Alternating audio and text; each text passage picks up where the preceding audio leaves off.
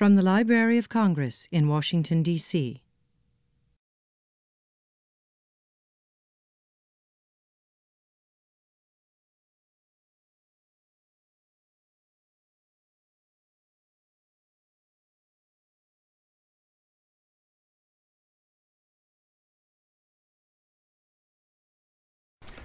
Good afternoon, and I wish you all the warmest of welcomes on behalf of our chief, Dr. Mary Jane Deeb, who is unable to be with us today because she's in South Africa, and on behalf of all my colleagues in the African Middle Eastern Division, again, I wish you the warmest of welcomes.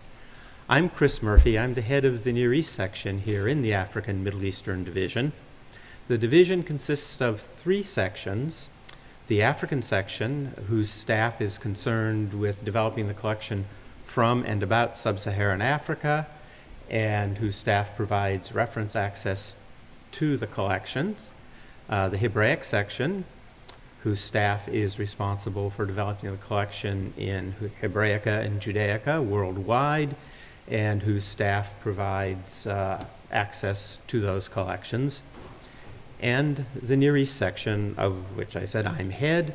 The Near East section has responsibility for developing a collection from and about all of the Arab world, 22 Arab countries, Turkey, Turkic Central Asia, the Iranian world of the Iran, Afghanistan, Tajikistan, the countries of the Caucasus, Armenia, Azerbaijan, and Georgia, and Muslims in Western China, Russia, and the Balkans. Or one can say it in sort of city terms, our area of responsibility stretches from Casablanca in the west to Kashgar in the east, from Kazan in the north to Khartoum in the south.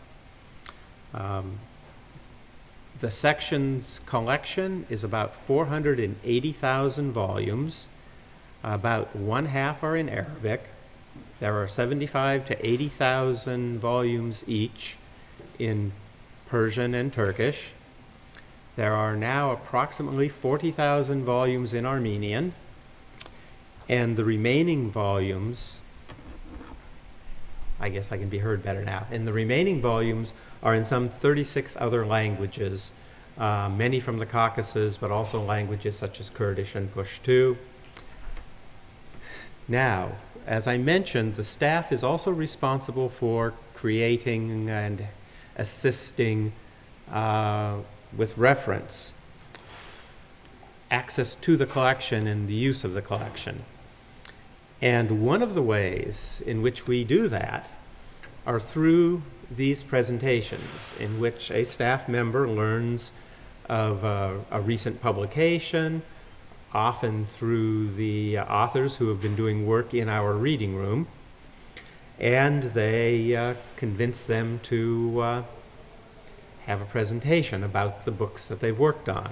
And I always leave it up to the staff member who has discovered the individual and their works to make that introduction. So now I'm going to ask that Nawal Kawar, our senior reference librarian in Arabic, come forward and introduce today's speakers and program. Nawal. Thank you, Chris. Thank you, Chris, and thank you all for coming. First, I'd like to thank the Iraqi Cultural Center for co-hosting this event and be able to introduce our world or authors, winning authors for this event. Here? Okay. We will start with our speaker, Annia. Annia, I never asked you how you pronounce the last name. Is it Ciezadlo? That's correct, right? Annia Ciezadlo. Annia Ciezadlo spent most of the past decade living in the Middle East, where she was special correspondent for the Christian Science Monitor in Baghdad from 2003 to 2004, and for the New Republic in Beirut from 2005 to 2007. She covers some of the biggest news stories of our time. Most of you know about them. The wars in Iraq and Lebanon, President Bashar Assad's repression in Syria, and the region's ongoing Sunni-Shiite conflict. She used her years of experience to write an award-winning memoir that looked at war in the Middle East in a way that no one else had, by focusing on civilians and their daily struggles over food. The resulting book, The Day of Honey, a Memoir of Food, Love, and War, from the Free Press, 2011, was widely praised by national outlets like the Washington Post, NPR, and the New York Times, describing it, and I quote, this book was considered among the least political and most intimate and valuable to have come out of the Iraqi war. The book will be available for anybody interested at the end of this talk. Her book, Day of Honey, has won multiple awards, including the American Book Award, the Dayton Literary Peace Prize, nonfiction runner-up, and the Books for a Better Life Award for first book. It has been translated into Italian, Polish, Portuguese, and Dutch. Ciezadlo, writing on culture, politics, and the Middle East, has also appeared in the New York Times, the Washington Post, the Times magazine, Newsweek magazine, Foreign Affairs, Foreign Policy, Granta, and The Nation. She lives in New York with her husband, and she had her education in journalism, master's in journalism, from New York University, and at present she resides in Chicago. Without further ado, Ms. Annia. And feel free to jump in if you have a question at any point. I do not usually speak very formally because it's boring. And I'm gonna start by talking about a few things, and then I'll move on to talking about my book in Iraqi food. But if at any point anyone has a question, please, I encourage you to just jump right in, okay? Most books look at history as a series of wars. This is how history has always been taught. I prefer to look at history as a series of meals. Can you still hear me okay? Yeah, okay. I'm going to start off in that vein by just describing a meal. And first of all, I'm going to start by describing the table, and this is from a book. There is a wonderful English way of setting a table, which we don't notice at home because we see it so often. The cloth droops almost to the ground, decently covering the table's legs, and it generally has ironed creases in it. The knives and forks are set with precision, not with Gallic inconsequence or Latin fire, and the cruet is given a place of honor beside a bottle of sauce. Tumblers, the right size for half a pint of ale, stand to the right hand, and inside each one is popped a little bishop's mitre, a folded table napkin. No other nation sets a table like that. And when I saw all those tables looking so English, reminding me of country hotels in Hampshire and Yorkshire and Devonshire, of little restaurants run by tall, gray-haired gentlewomen in select seaside places, a feeling of love for this dear country of ours filled my heart, and I determined to pour Lea and Perrin's sauce over everything that night, out of sheer love for England. The year of this meal was 1937.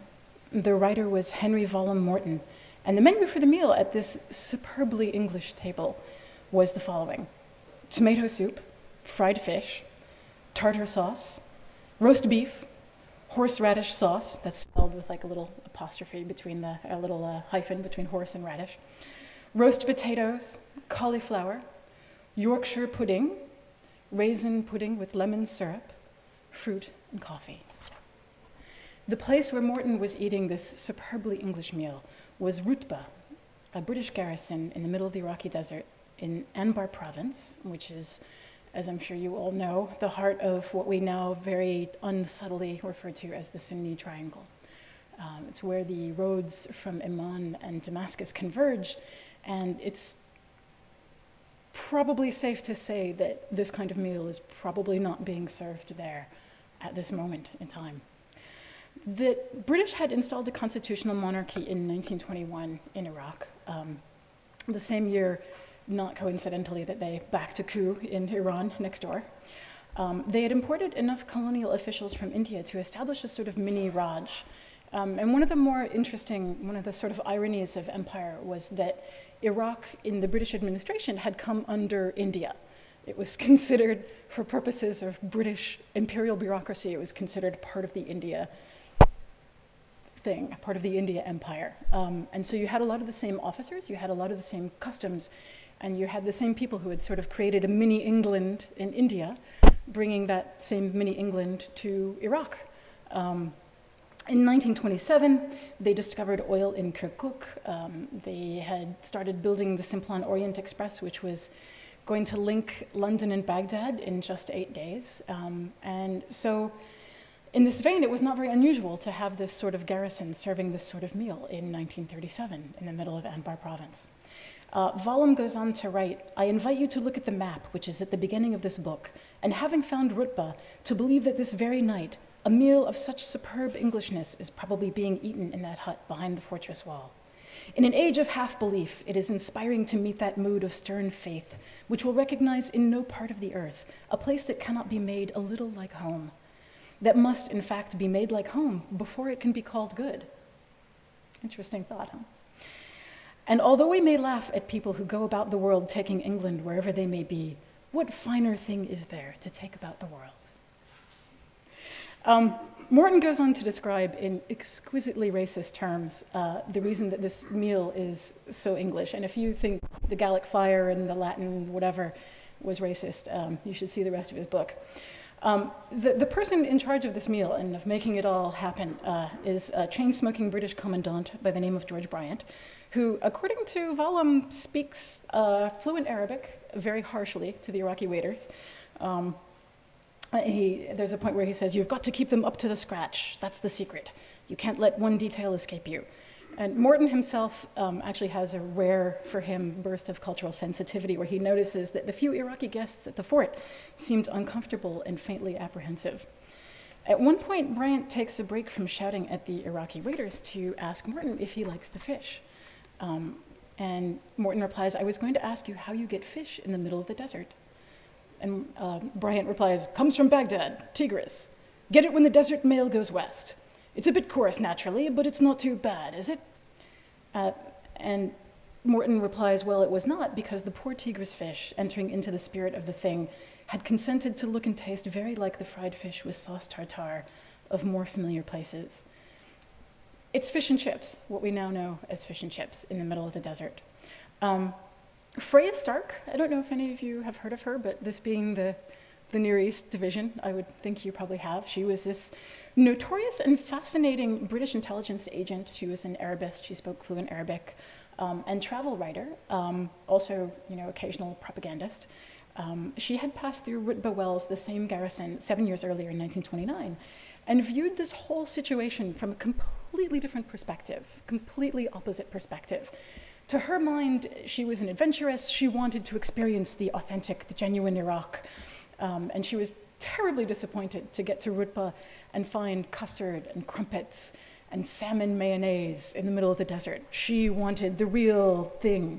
You walk into a room, she said, barely concealing her dismay, and dine on salmon mayonnaise and other refinements, including all too familiar English imports like custard and jelly.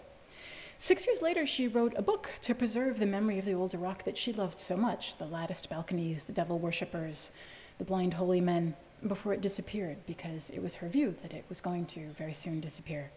Even then, under its Western makeup, the features of the caliph's city were growing dim, she wrote, about 1929, from the vantage point of the mid-1930s.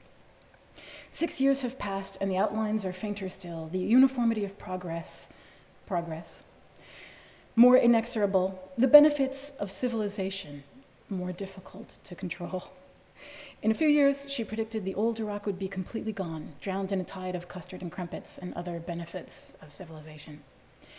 And yet at the same time, Stark, being an intelligent woman in her own way, she sensed something indefinably not quite right about this whole scene, some impermanence of empire. And so she added this wonderful line, whether these western floods to which all her sluices are open come to the east for baptism or drowning, it is hard to say. I guess we all know the answer to that one and how that one turned out. I came to Iraq a quarter century after Freya Stark, almost 74 years to the day, actually. Followed that exact same road in October of 2003. Same road, very, very different. I remember mostly lots of burnt cars, wrecked cars.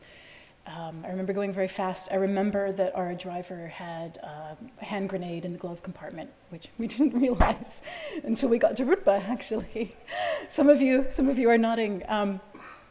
This was customary along that road in those days because there was so much banditry and so much thieving. And he told us this very funny thing where I think he meant it to be reassuring. We were like, why are you going so fast? And he was like, there's lots of Ali Babas that, you don't know, they could come and get us, and but I'm on top of it. I've got this grenade, and he pulled it out, and my husband was like, "Whoa!"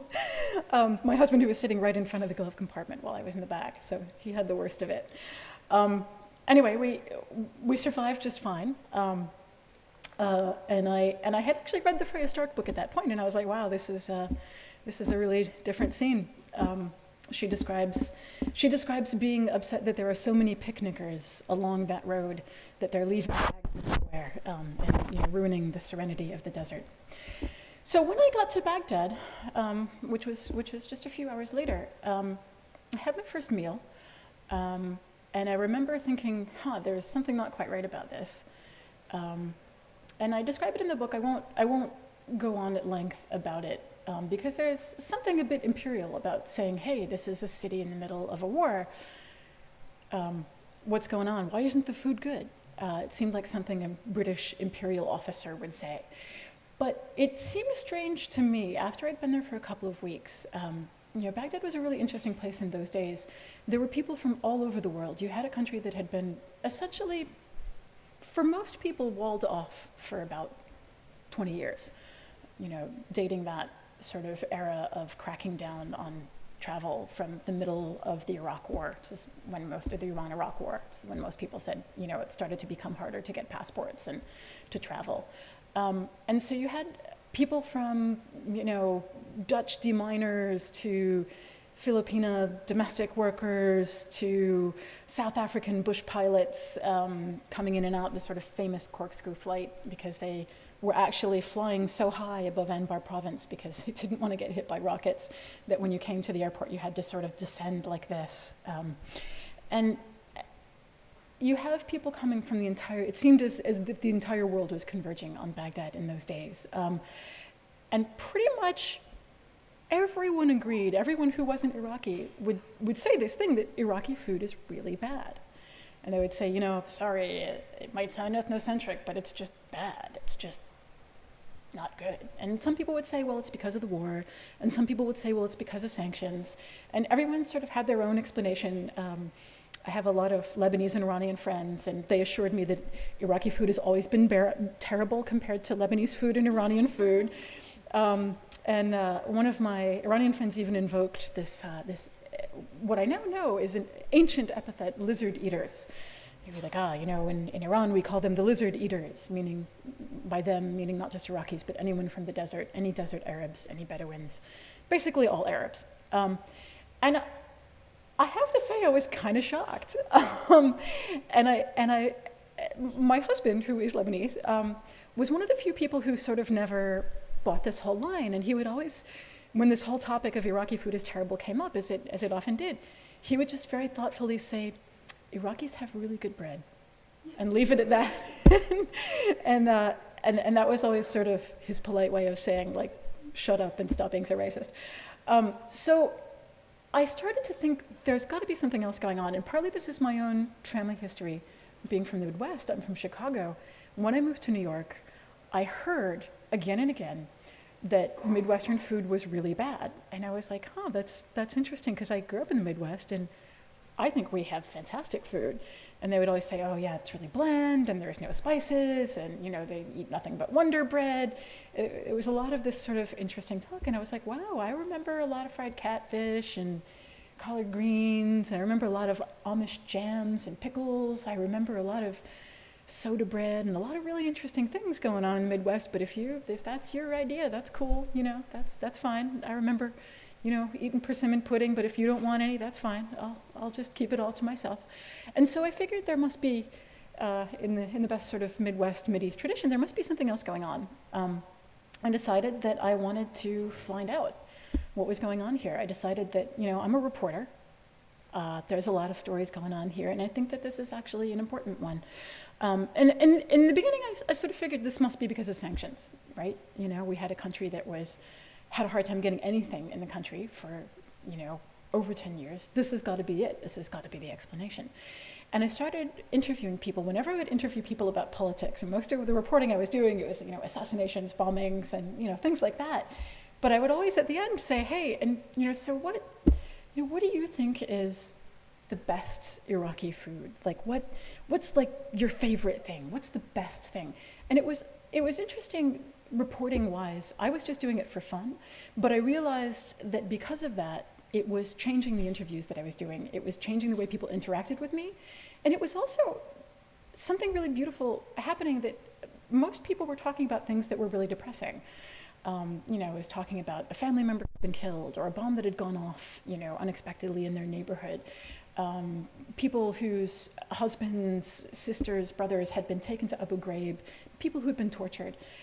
And something would happen at the end of the interview. I'd close my notebook and I would be like, what do you like to eat? What's your favorite food? Tell me about Iraqi food. And their eyes would light up. And suddenly it would give them a chance not only to be happy and to talk about something they loved, but also to be proud of Iraq. And pretty much everyone I talked to was like, well, I like this thing, and there's this thing, and there's this thing. But you as a foreigner, what you have to try is maskouf. And I heard it was one of those things you hear many different things about before you actually try it. And so I heard, it has to be done this way, it has to be done that way, it has to be done with this kind of wood, it has to be done with that kind of wood, it has to be done with, and pretty much everyone said you have to go to this place called El Mahar in Kurada, which was, I heard other places, and I tried other places, but El Mahar was always my favorite, I think, because people had this special sort of loyalty to it. And I think that had a lot to do with this particular neighborhood, which is a wonderful sort of mercantile neighborhood. It was very mixed. Religiously and racially, and I think that's also part of the secret of why it was so wonderful. And without further ado, I'm just going to read you a very short section from my book about that experience of finding that place and that particular food. There was a phrase Iraqis were always using, the flavor of freedom. For a lot of Baghdadis, that flavor was maskouf. It was more than just a fish or a way of preparing it. The ritual of maskouf embodied a vanished place and time and way of life.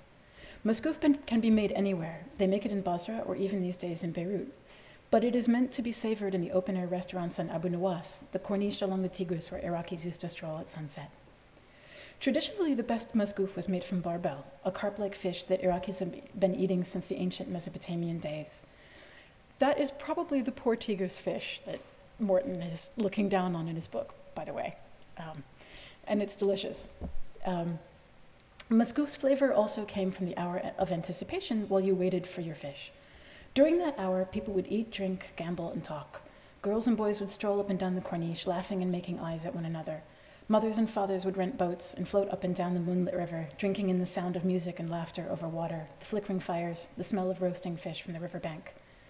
The important thing on Abu Nawas was drinking arak, explained Salam, the young communist I had met at a friend's journalism class, who had become a good friend, and eating meze like jajik while you waited for your fish to be done.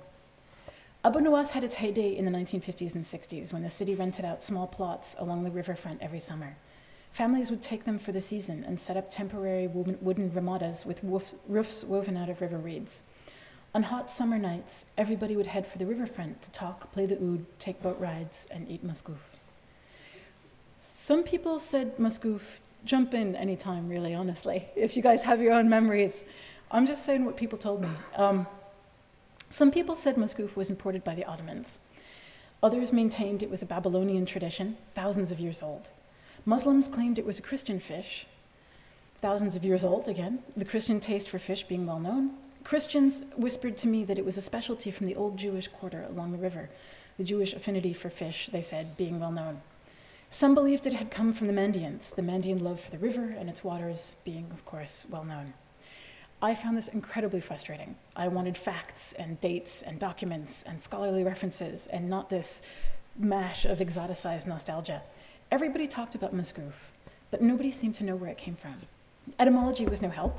As with many Arabic dishes, its name describes the form of the dish more than its contents. Masgouf means the sealing one from saqaf, sorry, my Arabic's very Lebanese, which means sealing, which struck me as like this very poetic description of the fish spread out over the fire like a roof of a little ramada. Ancient Sumerian tablets mention fish touched by fire, and Nawal will tell you more about that. An ambiguous phrase, right? Touched by fire, what does that mean? Herodotus wrote that 3 Babylonian tribes lived on fish alone, but according to his detailed description, they dried their fish in the sun, pounded it in mortars, and made it into cakes or a kind of bread, which seems strange, but I actually met people from southern Iraq who told me that they still do that, which I was amazed by, but never got a chance to try. Yeah? Yeah? Someday, inshallah. Pedro Teixeira, this is one of the more interesting books that I found, a Portuguese merchant adventurer. He traveled through Baghdad in 1604, and he has a wonderful description of a coffee shop, which is in a different part of my book. He noted that fish are plentiful and good, and the Moors use them, but he's usually very detailed. In this case, he didn't say anything more about how the Moors, as he said, use the fish. And so all the sources that I found, they would reference fish, but nobody would have this sort of detailed description that would allow me to verify, like, this really is masgouf, which for a sort of scholarly standard, for a journalistic standard, which is what I wanted to bring to bear on this, like, you need to have that. So I decided I would just find out as much as I could about the larger story of Iraqi food. In Iraq, as everywhere, food was an instant geographic indicator. There was the famous black pickle of Najaf in Turkey, made with date syrup. Yeah, they have it in Dearborn. I was just there, and I was like, hey. The tiny, delicate okra of Hilla, the tender and juicy kebabs of Fallujah. There was a kind of oven-roasted lamb that is a specialty not just of Basra, but of one particular family in Basra. This culinary GPS system often overlapped with sect, and this is a quote from an Iraqi man I met. I can enter an Iraqi house, and from the food, I can tell if they're Sunni or Shiite. This is what he said. I'm just saying what he said. I'm not saying that Sunnis don't make Shiite dishes or vice versa, but you do have certain foods that are associated with certain places. That's what he said. Masgouf was one of those dishes. Everyone would always, huh? I don't agree. But I heard this from many people. I think it's the nation of masgouf, right? Yeah, and in a sense, that's the point of my book. But I think it's interesting to note that people will say that, and it's an interesting point of view, right? And it gets us back to this point. It gets us back to Henry Wallenmorton, right? And this, only England eats this way. It's this way of looking at food as being nationality or identity that is really, really interesting. I find it fascinating, and pretty much every country has this. We see this here, right? Remember when the Iraq War first began? Do you remember the whole thing about freedom fries? Yeah. So, and we just had another recent example, but I won't go into that. Americans were just as nationalist when it comes to our food. In Iraq, as everywhere, food was an instant geographic indicator. Abu Nawas Street. Masgouf might be made in other cities, but its soul was still in Baghdad. It got its flavor from the Tigris, even when the fish never touched its waters, and from Abu Nawas Street. Abu Nawas Street was named after the 8th century poet. He was a companion of the Caliph Al-Amin, son of Harun al-Rashid, the storied Caliph of the Arabian Nights. Nicknamed the father of locks for his luxuriant hair, Abu Nawas was a bisexual bon vivant, famous for his khamriyat, or wine songs, hymns in praise of wine, and the nights he spent drinking it with beautiful girls and boys. He was the patron poet of bars and drinking and unrepentant freedom. Accumulate as many sins as you can, he wrote once, because when Judgment Day arrives and you see how forgiving and gracious God is, You'll gnaw your fingers with regret at all the fun you didn't have. So drink the wine, though forbidden, for God forgives even grave sins. The nomadic bards of pre-Islamic Arabia padded their poems with grandiose invocations like the famous Kifa Nebki, Halt, and Let Us Weep. They wept over the abandoned campsite, the spot in the desert where the caravan of their lovers had once stopped, and the romance of endless travel. The formula persisted long after poetry moved to the cities, and in medieval Baghdad, citified poets who wouldn't know a camel if it bit them in the behind were still invoking the cold campfire, the traces in the sand, and the lost lady love. Abu Nawas mastered the old nomadic form first, and then he updated it with a parody more suited to modern urban life. This wretch stopped to talk to an abandoned campsite, he wrote, while I paused to ask what happened to the neighborhood tavern. How are we for time? We're done? Okay, fantastic. Thank you very much. And now, Nawal, I just want to say briefly, I'm gonna take up a little bit of your time. My entire understanding of Iraqi food was changed so radically once I found Nawal's book, which wasn't until after I left Baghdad, ironically enough. And everything that I'd been sort of struggling to understand suddenly was like, oh my God, here's this amazing scholarship of someone who knows all the sources, who knows all the origins, who can tell me exactly how all these things came about, or at least as close as can be verified. So. Thank you, Annie. Thank you, Annia, very much for this interesting talk. And now to our next speaker, Nawal Nasrallah. Nawal Nasrallah is a native of Iraq. Born in Baghdad, she received her MA in English and Comparative Literature from Baghdad University and worked as a professor at universities of Baghdad and Mosul, teaching English language and literature until 1990, when she moved with her family to the US, residing at present in New Hampshire.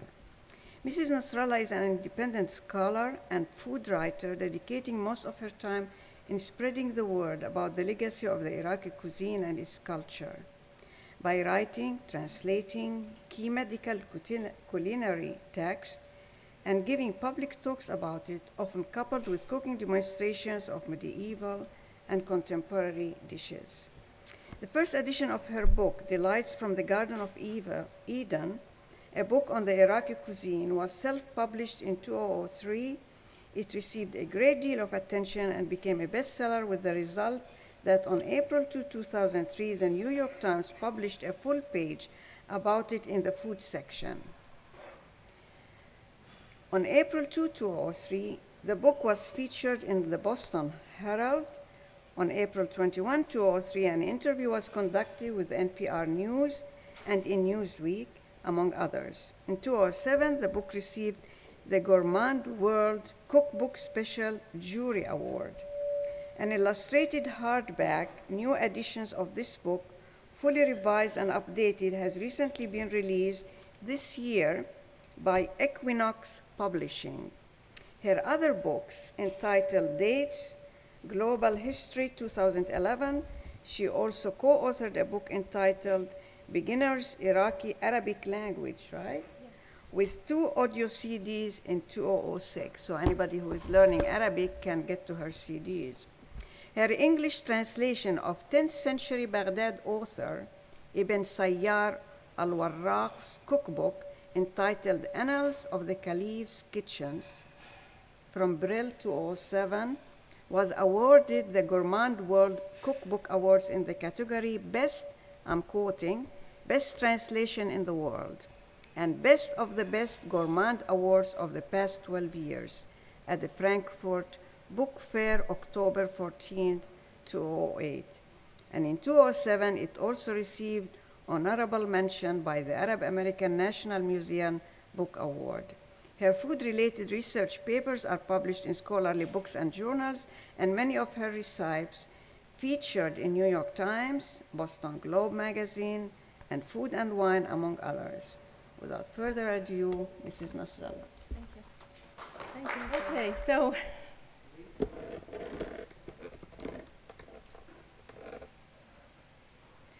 I encountered the same difficulty that Annia encountered when she wanted to understand the Iraqi when she wanted to encounter the Iraqi cuisine, because I wanted to write a cookbook and I wanted to find information about it, and there was almost none.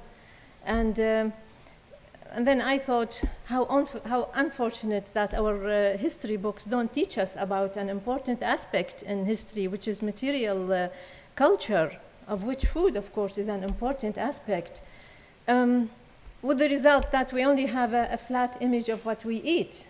And our collective memory, I mean, you ask people, they don't remember. I mean, our collective memory doesn't take us more than, you know, the recent pre-modern times.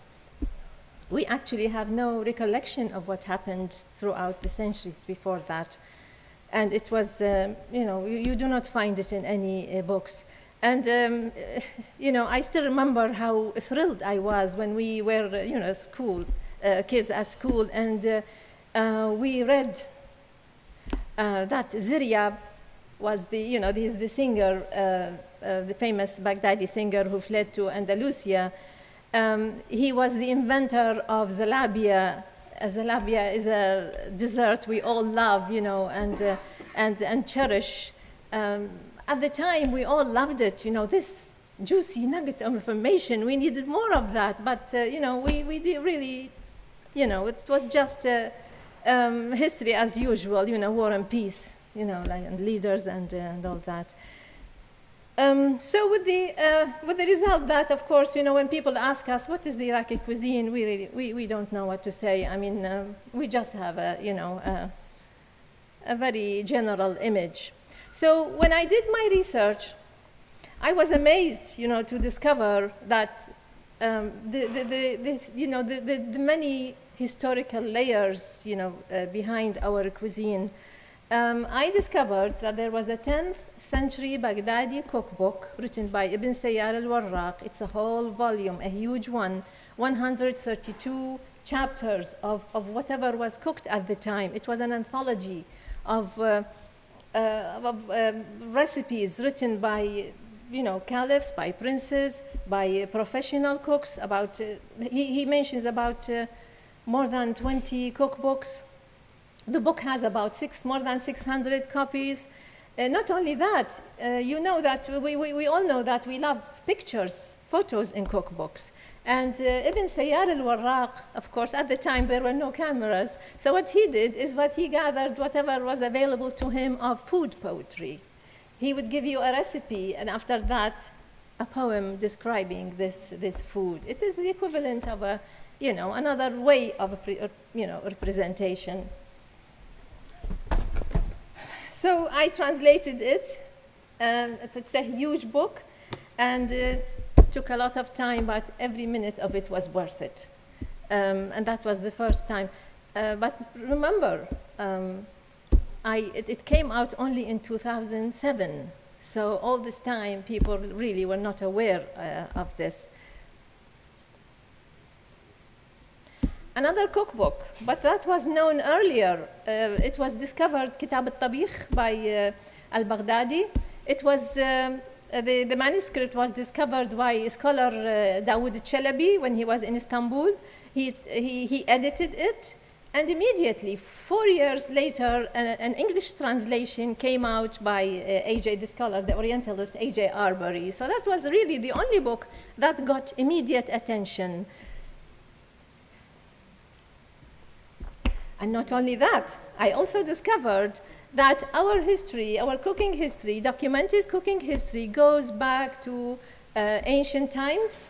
3 cuneiform tablets were discovered. They were written in 1700 BC. That was the Babylonian times. And of course, they were excavated in the 1930s. But because, you know, they thought that they were pharmaceutical documents, they were left in a drawer until the French Assyriologist, he found it, he deciphered it, and his discoveries came out in the 1980s, also late, relatively late. I'll talk about these later, but let me tell you that this cuneiform tablet is about stews, marga. And we know how important stew is in the Iraqi cuisine. the second cuneiform tablet deals with bird pies. Can you imagine that 1700 BC people cooked pies, and they, filled them with bechamel sauce, white sauce. I mean, what is bechamel sauce? White sauce. There was a third cuneiform tablet, but it was badly damaged. But I was also able to find, two juicy nuggets. First of all, is that they used to mix meat with bread, with dough, and bake it, which is exactly like what we call khubz urug. We mix meat, chopped meat, with dough, and we bake it. Another thing is I discovered they used nuts in their cooking. They added nuts, which is also a very typical Middle Eastern thing to do. We like to add raisins and nuts to our dishes. This is typical of all the cooking of all the region. The way I thought about my presentation, and I thought the best way to handle this is by food categories. I mean, I thought this is, will be more interesting. So what's more basic than bread? And all the Iraqis are familiar with the tannoor bread. It is the flat bread with the lovely bubbles on top because they are baked in the tannoor. The tannoor is a domed clay oven, and because of its shape, because the dough is relatively kind of wet, so some lovely bubbles can be, created on top. This is the typical Iraqi bread, and we have evidence that the Sumerians, like more than 6,000 years ago, they baked it. Even the gadget itself, the oven itself, they called it tanuru. We call it now tannoor. And one of the tannoors, similar to what we have nowadays, was really excavated. So that's a fact. Not only that, they also made, according to records, they made about 300 types of bread, different kinds, different shapes, simple, like the tannoor bread. Rich bread, they add to it samnu, what they call samnu, which is clarified butter. They add to it cheese, you name it. We have remnant of recipes of cakes, like fruit cakes. They added dried fruits. And they even used molds. This is an ancient mold, bread mold, where they used to put the dough. And then when it comes out with this beautiful impression on top of it. This is a medieval miniature where you have people having, this is a feast, a wedding feast, and people are having food. And you notice that, if you notice the sufra, the dishes, you notice all around the table there are folded breads. Bread is essential, and of course it continued until today. There is a funny story about in medieval times. Of course, in medieval now we leave the Sumerians and we come to medieval times. During time of the Abbasids, they also made many kinds of bread, but two types stand out. First of all, the roqaq bread. Roqaq is what the Lebanese, for example, Syrians nowadays call mar'ou, or the Armenians call lawash. It is thin, flat bread. And they also made tannoor bread. They called it khubz al-ma', water bread. I know that even nowadays, this same bread, we call it khubz may, which is water bread, because it's very simple. Nothing, just water, bread, yeast, salt, and that's it, very basic. But the flat bread, the thin, they call it ruqaq, the thin bread, really became the epitome of urbanity, of civilization, of sophistication. That was the sophisticated bread.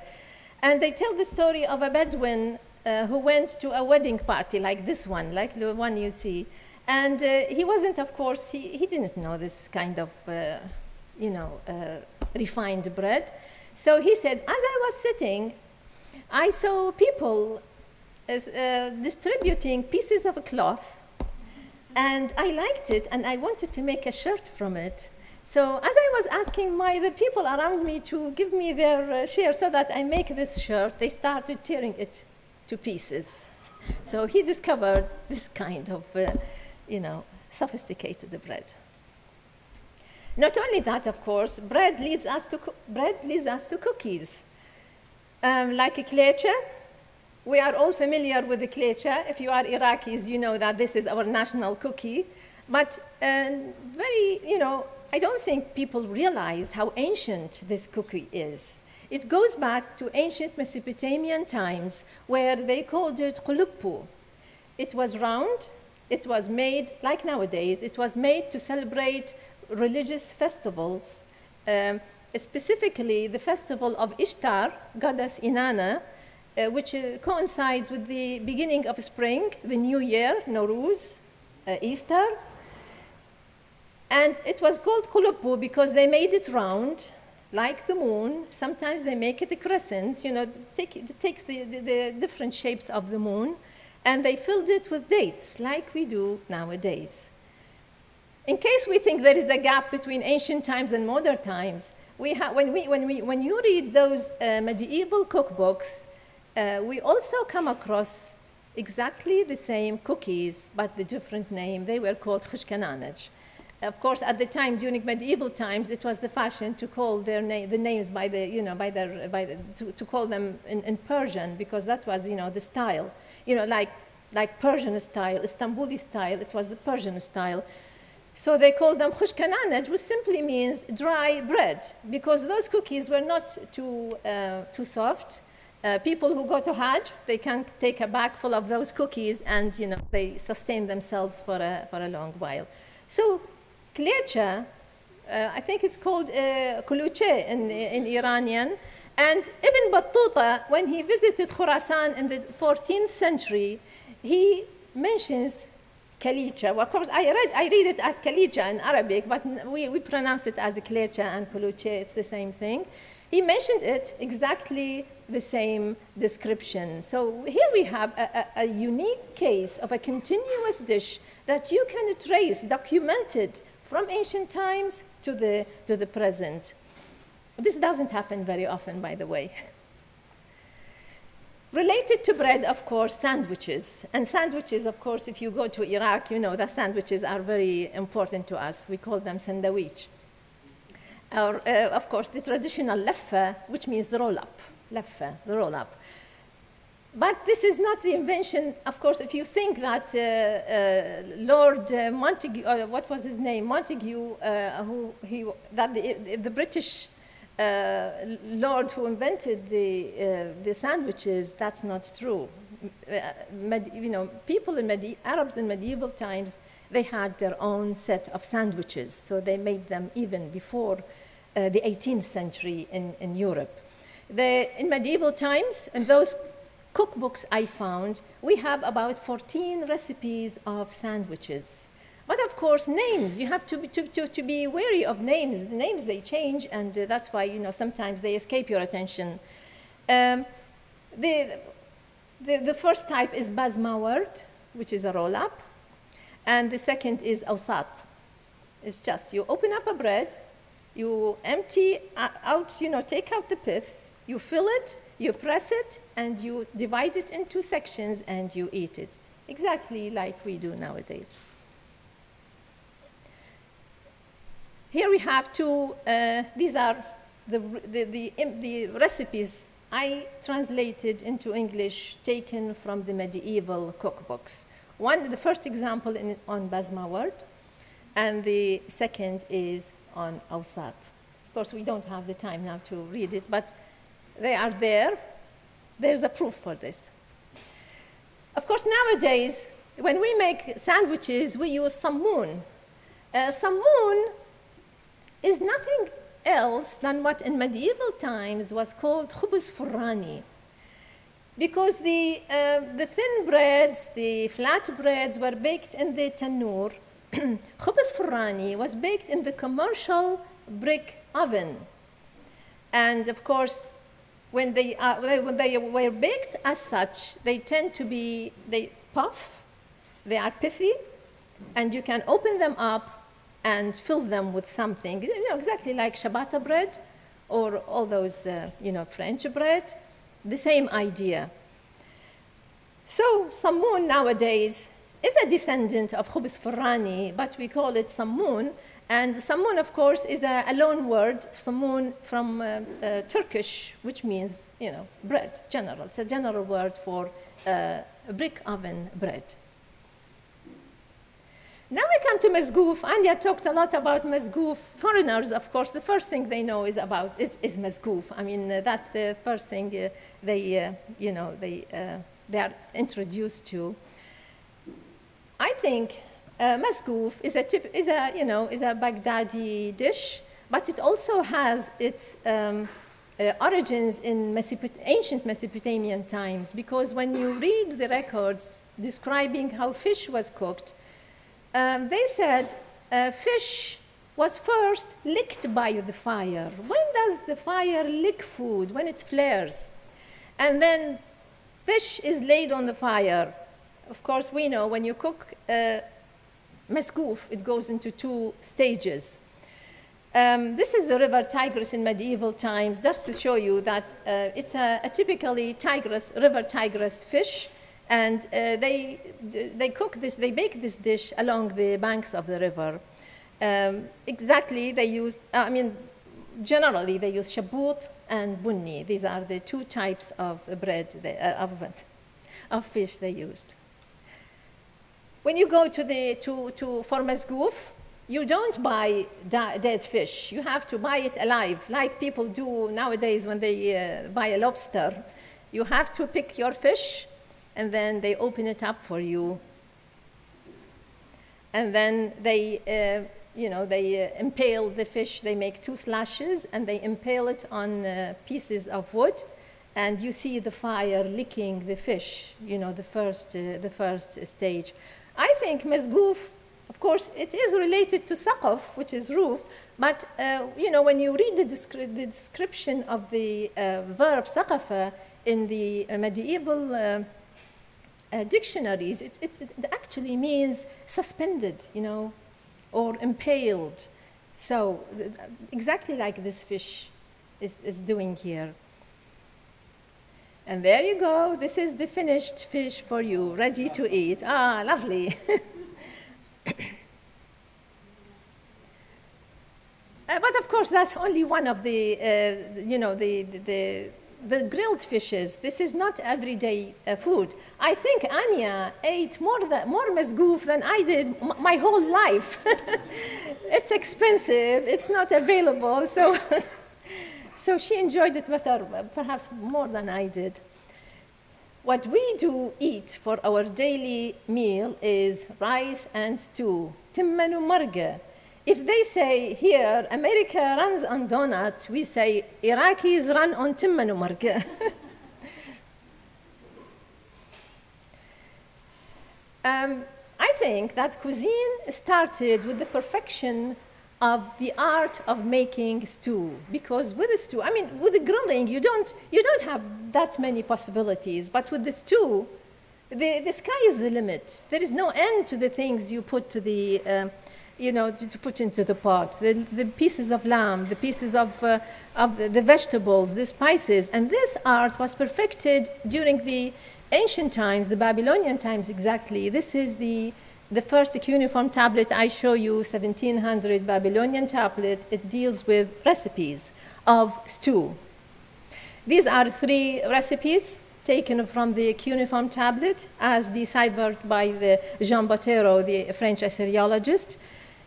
Of course, you notice that they include meat, sometimes different kinds of meat. Spices were added, but not all of at once. Like a true cuisine, you add it at stages as needed. They all contained garlic, onion, and leeks. But not all of them were without, some of them were with just meat. Some of them were with meat and vegetables. And one of them was just turnips, like a vegetarian turnip stew. And you notice that in all those recipes, there is the direction and add fat. And if you are familiar with Iraqi cooking or all Middle Eastern cooking, you know what kind of fat they mean. It is the liya, the chunk of the pure fat of the tail of the Middle Eastern sheep. It was there from ancient times.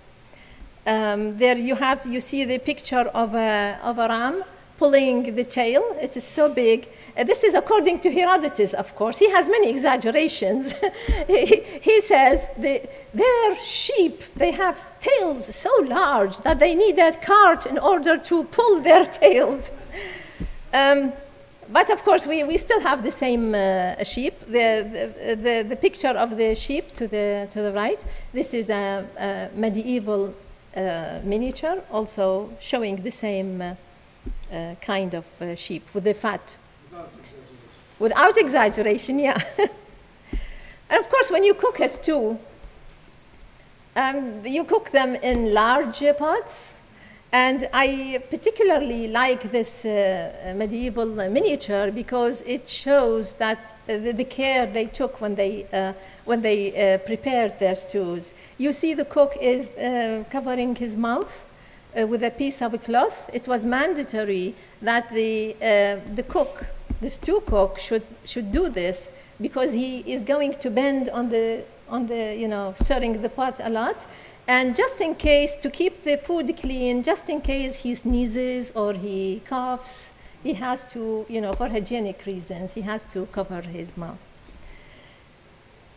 In the medieval, of course, the times, the art of the stew was exploited, fully exploited, and with the result that we have all kinds of stew. Also, their basic food, plain stew, sour stew, in which they use vinegar. Sometimes they used juices of sour fruits like pomegranate, quince, unripe grapes, husrum, or lemon. Sweet and sour, they also had this love for the sweet and sour taste, which also goes back to ancient times, because we have evidence that they used apricots in certain dishes. The sweet and sour, they would add honey with vinegar, for example. Sometimes they add sugar. Sometimes in Iraqi dishes, sometimes they add date syrup to balance. So the aim was not to be overly sweet, to overly sour, but a balanced, harmonious, to have harmonious tastes. And this brings us, of course, to one of the dishes brought today by by the center, which is fasanjoon. Fasanjoon is the Iranian, of course, known as an Iranian dish is the pomegranate walnut stew. But this dish, even before it was called fasanjoon, in medieval times it was called rummaniya. Pomegranate juice. The stew is thickened with the crushed walnut, and then, of course, cooked with meat. So the dish was there, cooking, and it's popular. It's delicious. That's why, it's popular everywhere. This is also another, you see, the care they took. This is a medieval relic of a kind of gadget, cooking gadget. They called it kanun ajlan. It is a clay pot. One of the recipes, for example, would require slow cooking so that the stew doesn't burn because it's delicate. They used juices of vegetables. How much time do I have? Okay. They used juices of vegetables like cilantro or Swiss chard, and they wanted to keep it delicate. So because this burns so slowly, they used this kind of thing. Exactly the same idea like the tagine, the Moroccan tagine, the terracotta pots. And of course, when you come to the modern time, what's more famous than the okra stew? And up until the beginning of the 20th century, it was the custom to serve those stews as tharid. They break pieces of bread, flat bread, no sammoon, flat bread.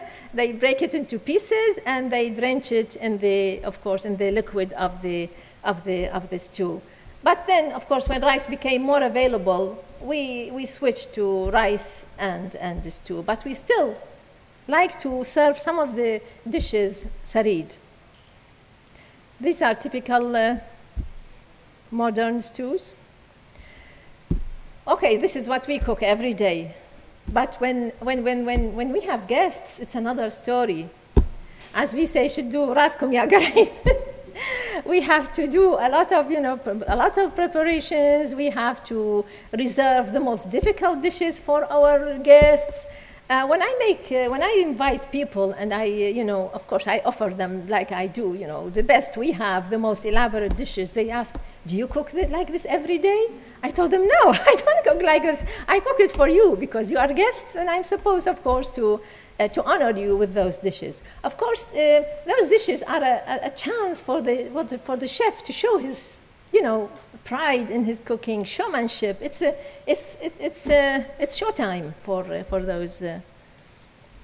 For example, this. Of course, we are all familiar with the stuffed foods, and even from medieval times, we have the stuffed sheep, we have stuffed chicken, and sometimes we have extreme cuisine where a calf is stuffed with a sheep, the sheep is stuffed with a chicken, the chicken with a pigeon, the pigeon, etc., etc., until you come to the egg inside.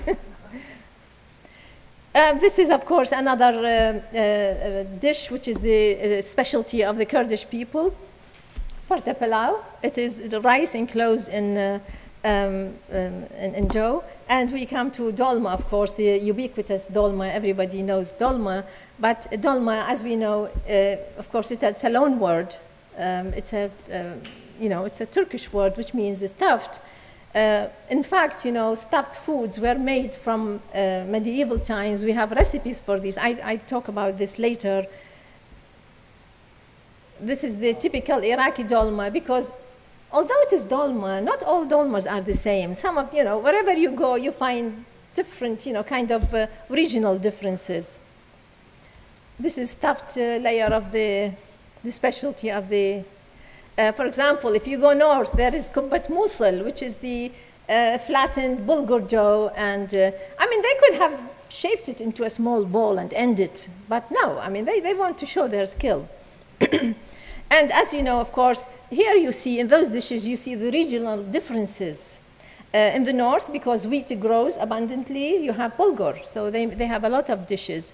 And this is the gadget they use to make kubbat musul because it breaks so easily, so they need special gadgets. This is kubba labaniya, also a specialty of the north because they have they consume yogurt more than the other parts too. But as you go southwards, bulgur changes. The ingredient changes to rice. So here we have, for example, kubbat hamut shalgham, which is the rice dough. We make now we use rice because rice is more abundant in southern areas. Or we have kubbat halab. Also, you make also dough from rice and stuff it, you fry it. Although it is called kubbat halab, I asked people in Aleppo and they said, we have no idea what you are talking about. I think there's this tendency to call things, to make them sound like exotic, far away, so that people would be interested. Anything that's good, you say. Yeah. They say, مغنية الحي لا تطرب. When the new word brought us potatoes, of course, we made kubba with it. What's strange about this? Whatever we touch, we make kubba. Now, stuffed dishes is not in the new invention of modern cooks. It goes back to medieval times where you have a revolution in the way they cook their food. There's a recipe, 13th century, of stuffed eggplant, which sounds like sheikh mahshi. You just stuff it with meat. But I like the last sentence. Here, the recipe says, arrange the eggplants on the platter whole. You make them look whole, as if nothing has been done to them. The aim, as if you want to surprise your eaters, you want to kind of deceive them, of course, in a good way. They would take the eggplant. They think it's, there's nothing inside, but they open it up and they find something else. It's the element of pleasant surprise that, you know, that the cooks really are aiming at. Of course, the meatballs, they were fond of meatballs, but this was the beginning of the meatball, of the kubba. From medieval times, they were called kubab. Sometimes they filled those meatballs with something else, like mashed hummus, chickpeas or something, or mashed nuts. But nowadays, of course, you know, we developed this art. Also related to this is the art of making pies. You know, this is and this is the cuneiform tablet where you have where pies are made. As the staff of a French, when the cuneiform tablets first came out, the staff of the medieval tablets, they followed the recipe and they made this pie. There is sambusa in medieval times, which later on, of course, during the Ottoman period, turned into burek. It's the same idea, but of course, it was called burek. Burek also, you know, became sweet and savory. So there was lauzinage in medieval times that also became baklawa. I think I'm running up, but I just want 5 minutes, okay? Yeah, 2 minutes, okay. We'll skip that. Okay, but desserts, of course, are quite important in, for you know, for us, and we love to eat desserts. There is the saying, it says that there is always a space in my stomach for dessert. And you know what? In medieval times, they thought that desserts are good for you because they followed this Galenic humoral theory, which says that desserts are hot. Since digestion is like cooking, cooking needs heat, the stomach needs heat. So what do you do in order to help digestion? Eat dessert. Good news, right? Of course, and we have those dates, and we have zalabia. You remember the zalabia I mentioned at the beginning? It was very famous, but you know what? It turned out that it wasn't, after all, the invention of Zaryab. It was called zalabia even before he was born. So, but it was the, you know, it was made in, it was, Baghdad was famous for it, and they made it. I want to end this, you know, presentation on a sweet note, a poem written in the 9th century about zalabia. I saw him at the crack of dawn frying zalabia, looking like tubes of reed, delicate and thin. The oil I saw boiling in his pan was like the hitherto elusive alchemy. The batter he threw into the pan, looking like silver, would instantly transform into lattices of gold. And that's how we end it. Thank you very much, Nawal, for this interesting talk. Now I want to invite Annia, please come over, and we will open the floor for any questions. And you can address either Annia or Nawal for your inquiries. Anybody has questions? Yeah. Yes. Can you tell us about the dish bagilla? Bagilla? Yeah. Yeah. Where did it come from? Do you know any? Yeah, of course. I know a recipe. You know, in medieval times, exactly the same recipe. You boil the dried fava beans, and you soak flatbread, you know, tanur bread, and you eat it. And it was, you know, it was popular, but it was not kind of, you know, classy food. You know, it was done when you are, you know, kind of poor or something, because it has no meat. So, but it's popular. The reason I'm asking you is because the way it's written, the word, Yeah. it's very similar to the Amharic, you're talking about bagella. Yeah. Yeah. Fava beans. Yeah. But in the rest of the argot, food is Fool. Yeah. called- Yeah. So I'm trying to see, Yeah, bagilla is I think indigenous to Iraq. I think it goes back to, you know, earliest times, but even in medieval sources it was called baqla or baqli. That's the only time. In dictionaries, for example, they would say, or the book on herbs or on or botanics, they would say al-baqla. In Egypt, they would call it, you know, like fool. So there were regional differences in the naming of vegetables, and you know that this is this belongs here, this belongs there.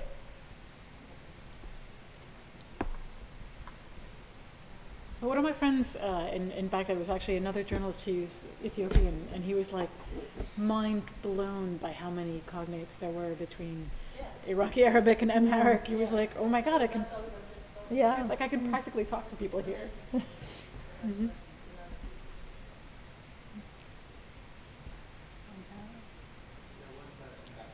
Yeah. Which one? Rice, yeah. Okay.